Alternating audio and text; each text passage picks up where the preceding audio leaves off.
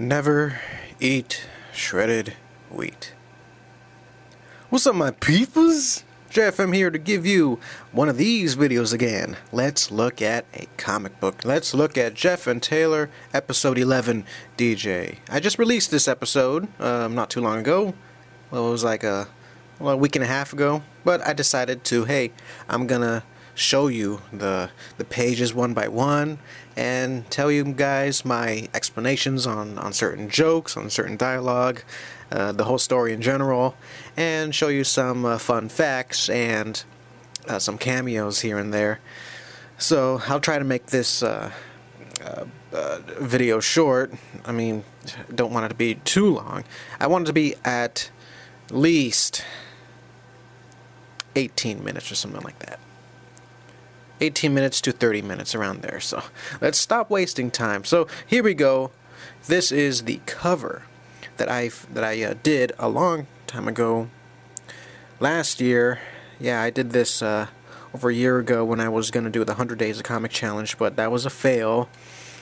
And if you want to see the first draft of this episode, just go to my other channel, and I'll release it there someday, this month maybe. Yeah, so this is it. Let's zoom in on this. Added some texture to DJ, some flameage, which is this is kind of bad on my part because there's no fire in the actual showdown. You know, when they go to the junkyard. But yeah, here's Taylor's headband, Jeff's hat, the gun is right here. A whole bunch of weird stuff is in this pile of junk. And yeah, let's go to the first page. So these pictures here I actually drew first, and then I just copy and pasted here on the comic, just for consistency's sake. And yeah, I remember this is the very first time I actually experimented with Clip Studio Paint, and it was very good. I love it. And look at this. As Jane comes in, I forgot to draw her backpack like a dweeb. So yeah, her backpack magically appears in the next page. See? The straps and everything. So, a little bit of foreshadowing. Taylor says, Jeff's never good at smiling for pictures. He tries too hard and ends up looking like a maniac who wants to hurt people. So yeah, that's probably a little clue on why the so-called photo booth makes evil clones like that. Maybe it's a reflection on how the person looks on the picture. You never know. It's a mystery. And yeah, I made Jane a bit more folksier in this episode. Well, I think you look mighty charming, Jeff. Well, yeah. Shoot, quit lying. It's like she's one step below Lily when it comes to the Southern talk. So yeah. Yeah, there's another picture, the cutest Jane picture I've ever drew. So yeah, and now it's in Jeff's hands. Oh lordy. So yeah, here we go. Here's a little taste of some mature humor. Spank Bank. Gotta add a masturbation joke there. Okay, but that's Cassidy for you. That's in her character. That's what she does. And of course, Taylor and Jane, they're innocent, so they don't know what a spank bank is. And right here, we get a look at Kim's modern house. I decided, hey, her house should be a bit cool looking, something that you guess that a scientist would have. And right here, I had a hard time coming up with a name for this thing, and yes, I did grip it off a Super Soaker. And I was researching measurements of pressure, and I saw torr, and I thought, hey, torr sounds more scientific, so I did my little calculations. If a regular Super Soaker shoots at 40 psi, which is I don't know, something torr, I upped the psi. I think I typed in 500 psi, and then it came up with 25,000 torr. So I'm like, okay, so this is 500 psi compared to 40 psi with a regular Super Soaker. So yeah, And of course, Jeff doesn't listen because he's distracted by the picture. And now Doc knows. Now Kim knows about Jeff's crush.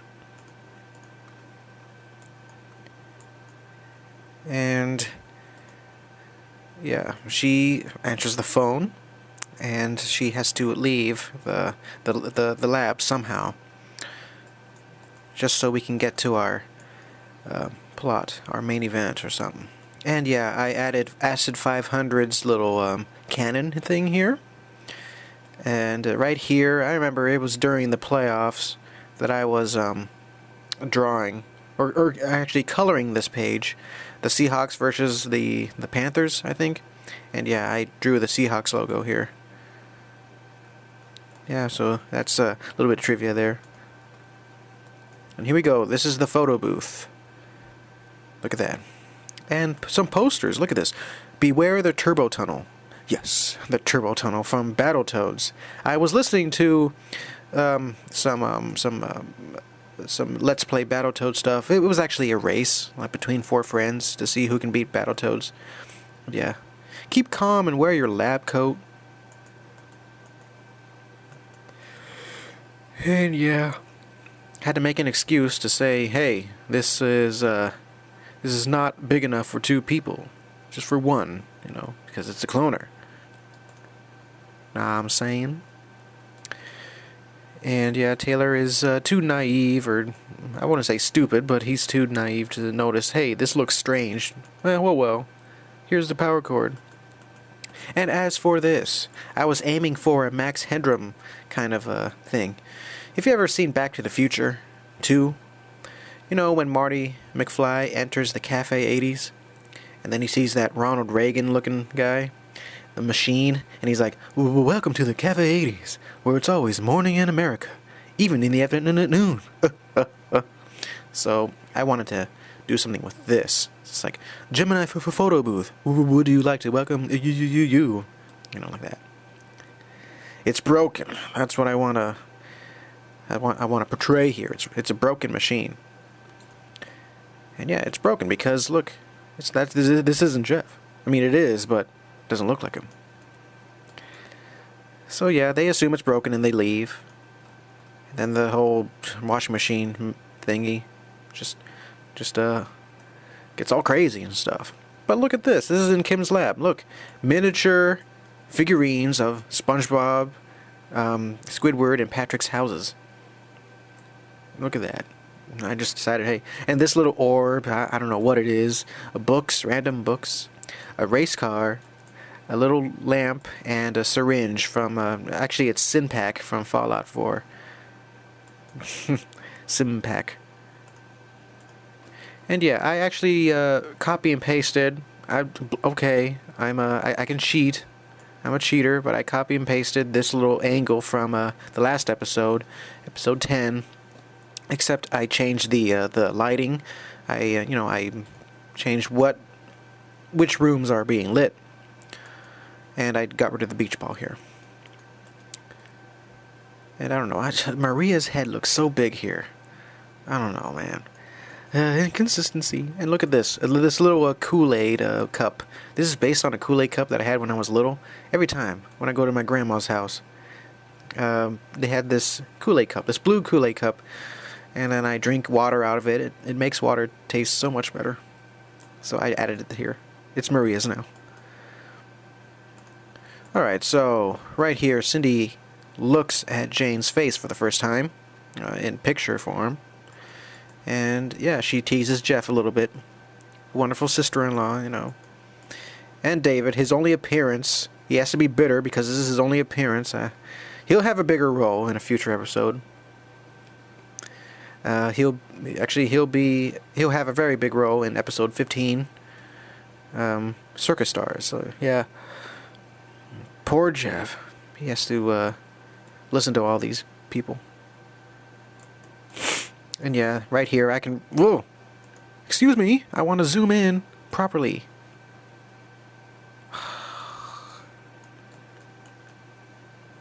It's bugging out or something.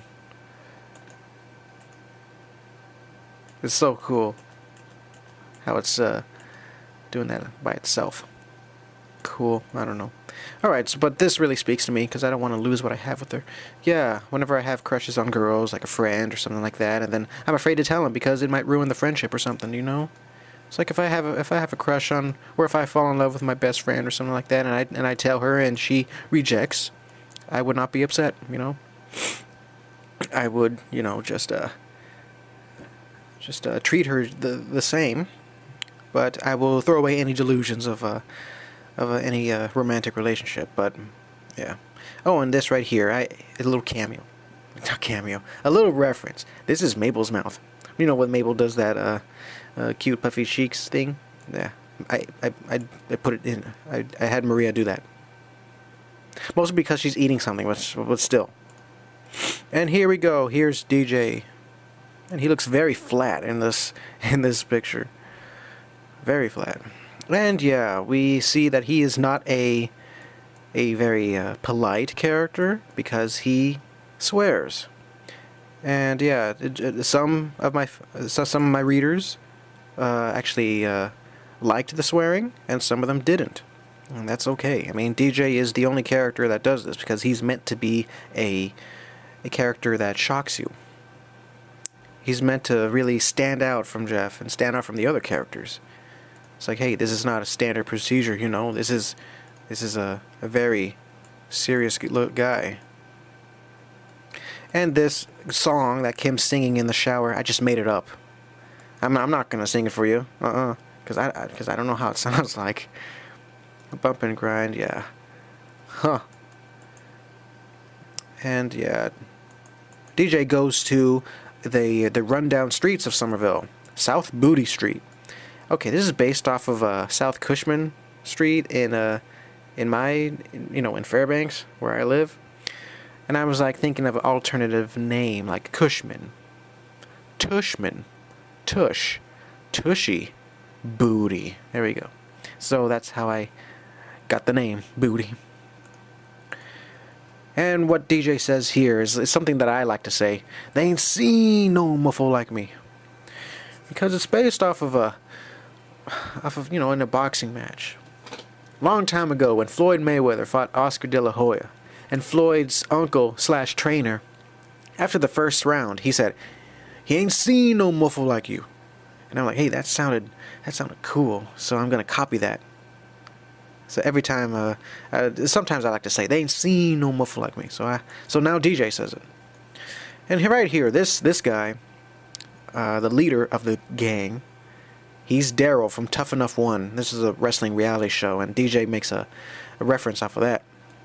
And look at this, it's One Punch Man. Yes, this is One Punch Man. I changed his look just a tad bit to prevent any shenanigans, unwanted buffoonery from copyrights, you know. Maybe. I don't know. Let's just say he's just a bald guy. Alright? And this little scene here is supposed to imitate The Last Supper from Leonardo da Vinci. So Daryl is Jesus, and this guy here is the feminine-looking guy. And yeah, the little gestures that they do, it's so cool. It's like they're posing for gang. It's like they're posing for a photo, the gang signs or something like that. Just like in The Last Supper. And DJ pokes at his insecurities, Daryl. And so, DJ doesn't mess around. He has that Shawn Michaels super kick move. If I were to have a superhero move or something like that, if I were to have something, it would be a Shawn Michaels super kick. Sweet chin music, that's what it is. Just to do it to people who disagree with me, I don't know, I'm not that mean. And thump. Yes, this little panel is supposed to be a sister panel, I shall say that, of when Talos killed Sam Dusa in episode 10. It's supposed to look like that. And I might add something like this in the 12th episode too. Yeah, these guys are surprised. DJ makes a manly face. And he says, which one of you pasty honkies is next? And yes, I know what a honky is. I just think it's hilarious that people call, if DJ were to call this multicultural group a group of honkies, Yeah, speaking of honkies, Mr. White was here. from Breaking Bad. He wrote his name, and then he wrote no, and then under Daryl's shoe is sin, because it's a little foreshadowing that DJ is sinful. And they look so scary here, man. Gosh. Next page. So here we go. DJ making his wonderful Plankton impression. Who can stop me? Who? That's from the SpongeBob movie. And look at that. Somerville Middle School, or Junior High School, as they say it. Alright, some cameos here. Here's Fancy Man. He's a running gag character. Here's what I say, it's Sasami from Tenchi Muyo. And here's a loyal fan of mine, Eric Williams. I added him here because, you know, he actually bought a commission from me, and I thought, hey, that's very cool of him. He's looking out for a brother, so I'm gonna add him in this comic here. And this girl, she is from one of the quickies. When Taylor shows them his underwear, his Katie Knight underwear. This is one of the girls there. And Cassidy surprises Jeff because she likes to do that. She likes to bother him. What's her deal? She likes to bother Jeff a lot. And she likes to tease him about the Jane thing, you know. Right behind the speech bubble, I drew a very funny bill for Jeff's cap. And I, added it on Instagram. So if you actually find me on Instagram, then you'll find that little sketch. So right behind here is a little twirly bill. Okay. Alright, so DJ here, he enters the school. He has the same memories as Jeff, right before the whole cloning thing. Then he becomes his own man. So yeah, he knows where the school is. Prince of Pukes. And yeah, Bobby Ambler makes a surprise appearance. Hey man, why you not in class? I'm the hall monitor, cuz. You heard? And right here. We thought, oh man, Bobby Ambler's the most popular guy in school. No one can ever beat him. Not even DJ. Or can he? Bam! I love this. I really love this. I know Bobby Ambler is based off of a friend of mine, and I like him and all that, but Bobby Ambler, the character, come on. He kind of had it coming. You no good poser. And then he attempts to hide him in the janitor's closet. But lo and behold, Kyle and Sophie are being intimate in that closet. Sodomites. Yeah, that's a pretty powerful word for a preteen comic. Dry hump in school. I just wanted to gamble with the mature humor here. Look at that. DJ's not afraid to punch a girl. He's a very gangster. I should say that. Very gangster. And I thought it was funny that with this pose that Kyle should be in the middle right here. Because if it's Sophie in the middle, then I would be in lots of trouble. I don't know. But yeah, it's not because of that. I just really thought it was a good... I really wanted Kyle to be in the middle. Sophie was not my choice. It was not my first choice. Alright, and this little face here is based off a sketchbook drawing of him. And he's laughing and he's sucking in air. That's a little trivia. That's his little ability that he has. He laughs while he sucks in air. Try that. You can't do it. Only DJ can do it. So we go to Kim's house. And she, I don't know, brass bomber, I just made that up. Loki stick, that's from the Avengers. Loki's little weapon or something. So she finds the cloning machine has been used, and she's like, oh no, the boys did this. And right here, this is a reused image that I copy and pasted from the first draft of this episode. And Jane looks so weird here. I think it's because her eyes are so far apart. I don't know. Swell. That's like her little thing that she says. Instead of good, she says swell. She says swell instead of good or cool, And of course, Cassidy wants Jeff and Jane to have alone time, so she drags Taylor away. So yeah. Alright, mandarins. I just put a mandarin here because I had mandarins in my kitchen, so hey, I'll put some mandarins here. Jane likes mandarins now. And so DJ plays with the intercom, wants Jeff and Taylor to come into the principal's office. And right here, I just wanted us to say goodbye to Jane, because you know, I just don't want Jeff to just leave her there. It's like if we just leave her there, you know. I don't know. I just feel weird that characters who won't appear later in the episode don't get a proper goodbye or something like that. I just added this here, you know, because that's what I do. All right, some posters here. School board meeting, be your wonderful self, chess club, and Taylor makes his Principal W impression. Mission accomplished based on that one terrible photo of George W. Bush in that combat carrier. Is it a combat carrier? I don't know. Yeah, it is. He's on that carrier, you know. So they see DJ for the first time. They are surprised, as they should be. This is George W. Bush, or excuse me, Principal W. I should say that.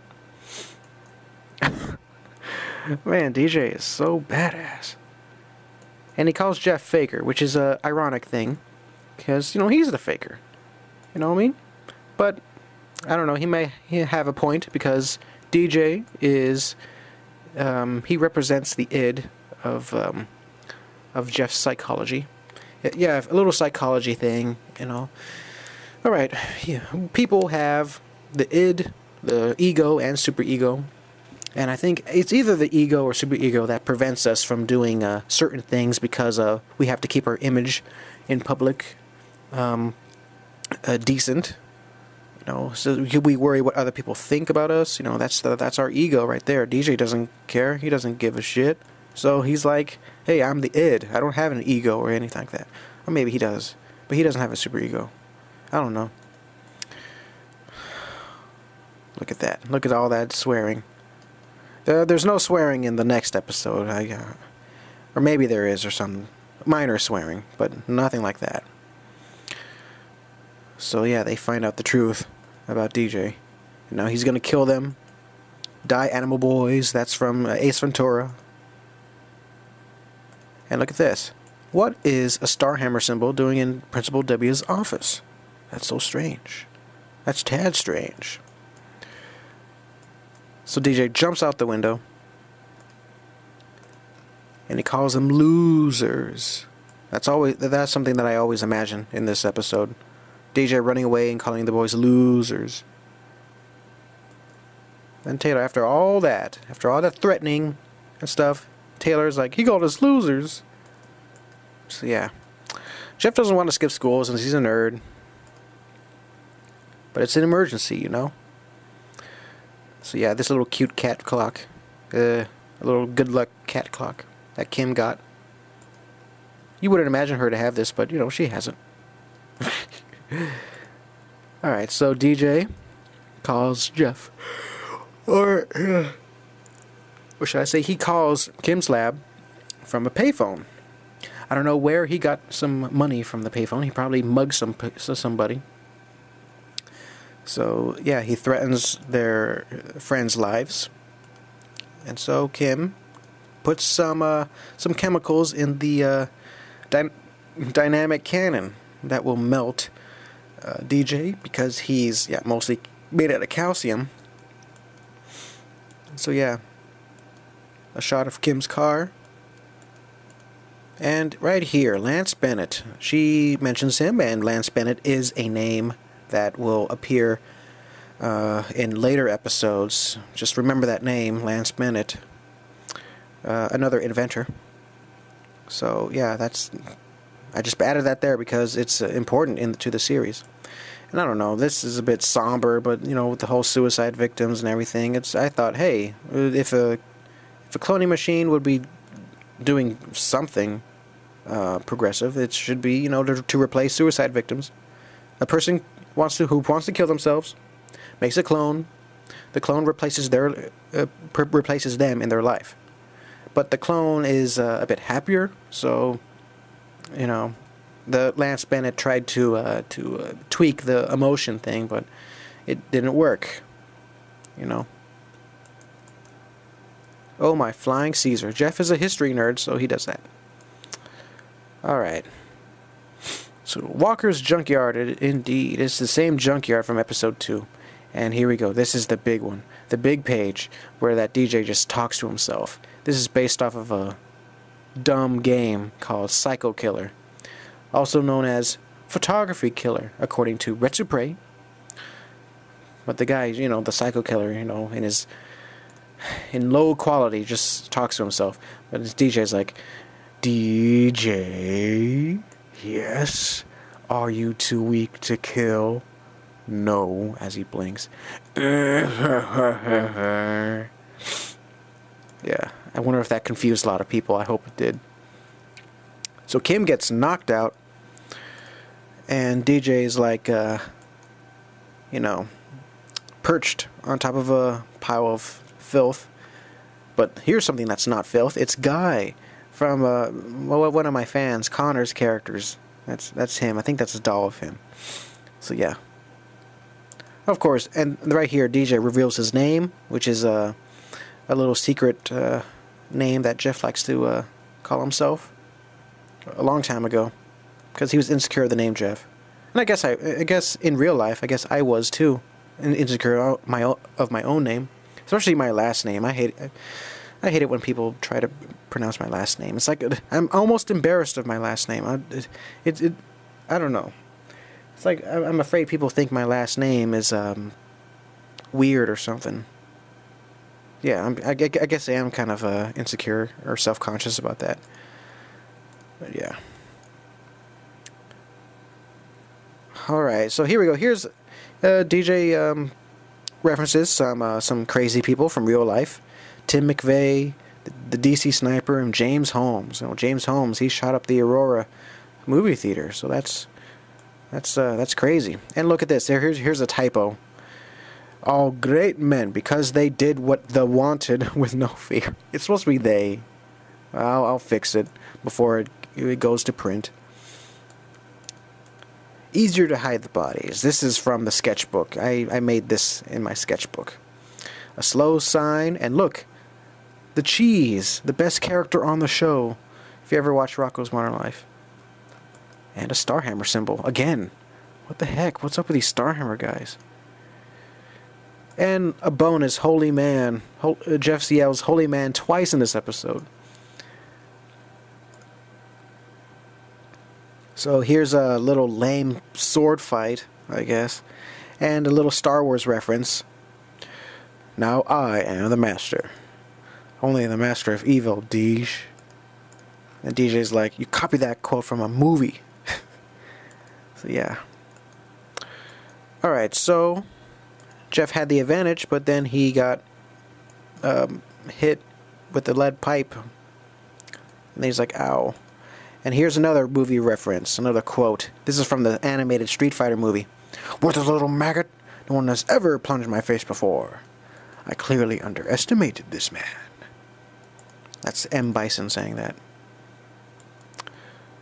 Alright, so Taylor takes the Mega Cannon, and Jeff tries to convince DJ that, hey, maybe you're not evil, maybe you're just like me deep down inside. But DJ, he doesn't love anybody. So he is a DJ, he calls Jane a whore. And that really makes Jeff angry. So he punches DJ. Doesn't affect DJ at all. So, but this will. The gun. And Taylor is about to save the day again. He always seems to save the day. Taylor, more than Jeff, you know. Alright, so right here. I don't know. I didn't write a script for this. I just made up dialogue as I go. But DJ, you know, DJ's like swearing a lot, but Taylor, he swore. He said bitch. And you know, Taylor's not the type to swear, and I'm like, I don't know if I want to do this, but I don't know. It's the only clever thing I can think of. Oh, yeah, so he gets splashed. So they think that DJ will get melted into a puddle or something. Pwned, yeah, this is how you spell pwned. You know? I got somebody, a fan told me that, hey, you spelled this, I think he thought this was owned, but no, this is pwned. And I think this is how you spell pwned, you know? This is video game talk. That's what Taylor likes to talk about, video games. Okay, so they find out that DJ did not melt into a little puddle. Instead, he got melted a lot.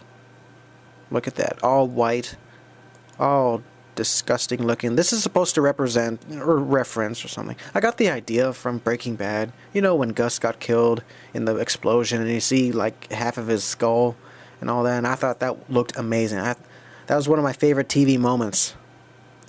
And me, being a copier, being a no-good copier, wanted to do something like that. So this is it. I like to add little twists to my stories, and I guess this is the twist here. You did not expect this amount of gore in Jeff and Taylor.